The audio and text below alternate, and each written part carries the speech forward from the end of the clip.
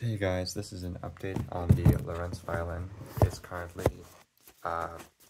February 19th, 17 days away from the competition in Atlanta, Georgia. I just wanted to do this little vlog to keep myself updated and in time with when things have to get done.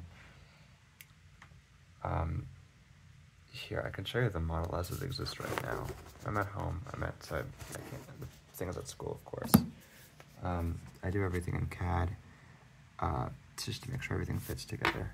It looks basically like this right now. You can see the boxes built around. You can see some basic things you might recognize are slightly different from in the video.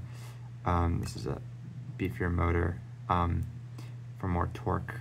This is now direct drive instead of the pulley. Actually, I've removed this now because direct drive is incredibly noisy. Probably because of the discrete magnets inside here, which are adding noise. So I still needed the damping from the rubber band in the pulley. So that's back on. Also behind here, oh my god, timing belts just so fucking crucial. Oh my god, I was using an actual pulley before with string and 3D printed. No, does not work at all. These are 3D printed. No, actually, I got these from McMaster-Carr because they were actually cheaper than the resin I would have used to print them. What else? Okay.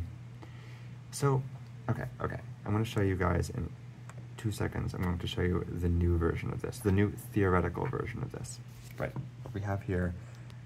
Okay, I have something that works, that can be performed at the concert. I'm not happy with it. I'm not satisfied with it. I think it's a little goofy, and I think we can make this a little cleaner and prettier. I'm going to show you my theoretical thing that I can maybe build in 17 days, but maybe not. 3, 2, 1. Okay, this is the new and improved. It's called the Lorentz Violin 7. I have 7 of these. Going to be I think the 5th one I've built. It looks like a guitar, but it's asymmetrical, and it'd be made of maple and pine. Maybe pine, I don't know. These are, the F holes are sigmas because I thought it was cute I thought it was a funny joke that the violins have integral signs and this is a digital instrument, so haha.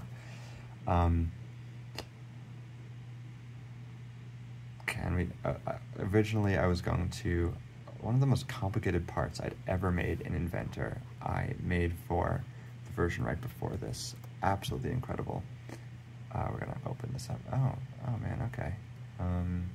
Yeah. Inspect. View.